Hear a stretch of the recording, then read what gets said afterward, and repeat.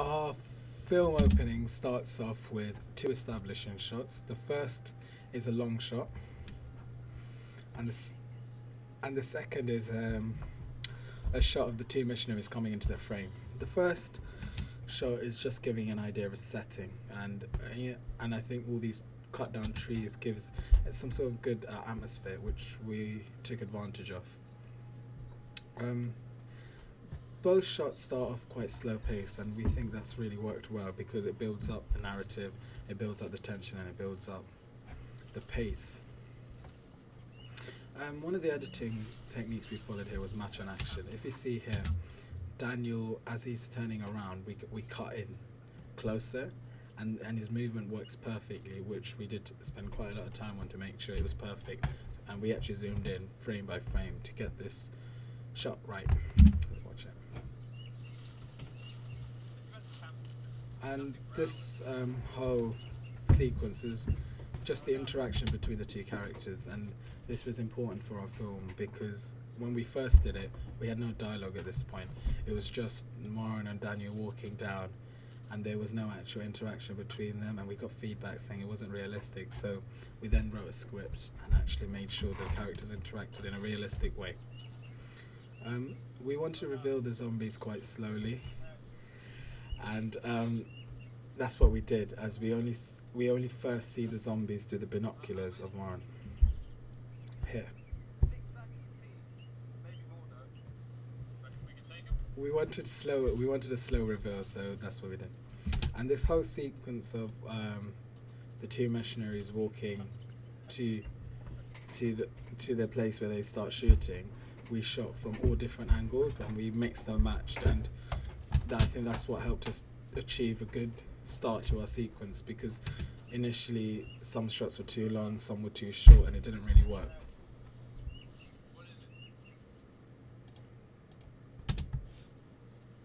Speaking of different shots, this whole sequence we did with different shot angles, and we cut away, we cut in closer, we cut away, and I think one of the key parts was the shots of Daniel setting up. Initially, we had it all in this setup, a side setup, and we saw him look through the scope, pull the trigger from this angle. However, we then changed it so we get in closer, which I'll show you now.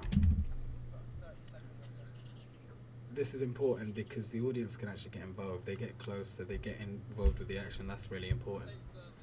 And the way Moran guides him, he's also guiding the audience, so the audience understand what's going on, which we thought was important when we were doing our script.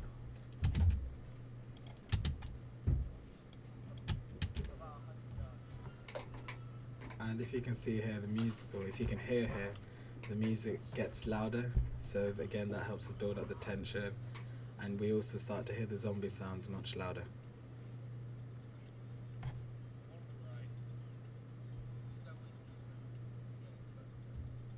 We wanted to have a variety of different gunshots because we didn't want too many of the same, as it'd be a bit boring and repetitive. So we had one here like through the scope of the sniper, and we had the other one here, which I'll show you. Just a simple sniper shot. And this is another sniper shot where the zombie gets shot in their leg. Yeah.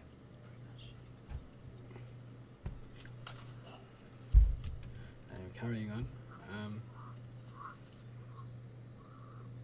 And as the zombies get closer, the diegetic sounds, which is the zombie sounds, it gets louder. So this gives the audience a sense of time and distance, so they know the zombies are getting closer. They know that the two main characters have to hurry up or they'll get killed.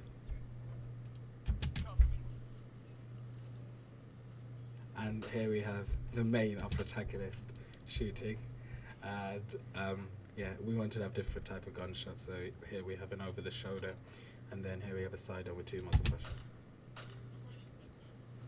flash. This chase was an important scene in our opening sequence, and it took quite a long time before we got it to this point, because initially we had too many zombie shots, therefore the shots were too slow, and we wanted to speed it up as the pace was just dropped too much. And here we had too many. We actually had too many leg shots as well. And here you can see we used an ellipsis, because if you look here,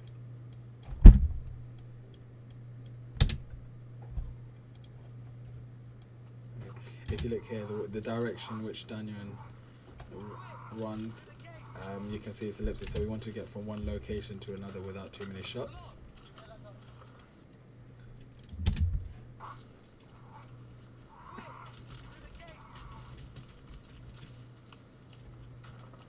Again, this is just the build up to the explosion, which we did spend quite a long time on to get as realistic as possible.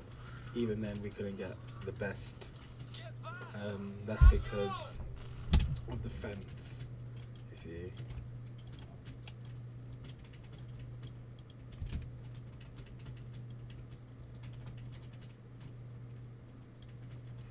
the fence. Yeah, the fence was indestructible, which we couldn't really do much about. We had to deal with it. Therefore, we tried to make the explosion as realistic as possible. And here you've got like gravel, which we actually threw up in the air ourselves, and the explosion which we edited in After Effects.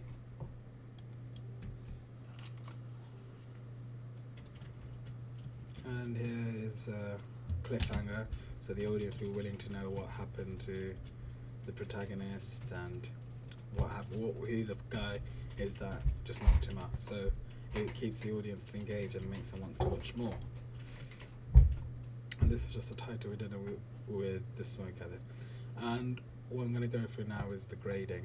If you look here, it's too bright, and this doesn't really suit this zombie genre. So what we did was we made it slightly grey. So if you look at the same shot after it's been edited, the computer's being a bit slow. So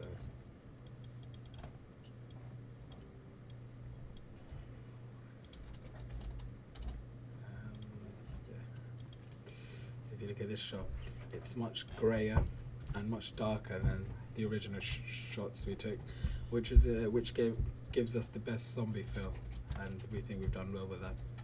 And this is just the general style of our film, which follows the conventions that I've mentioned before of the zombie and action genre. So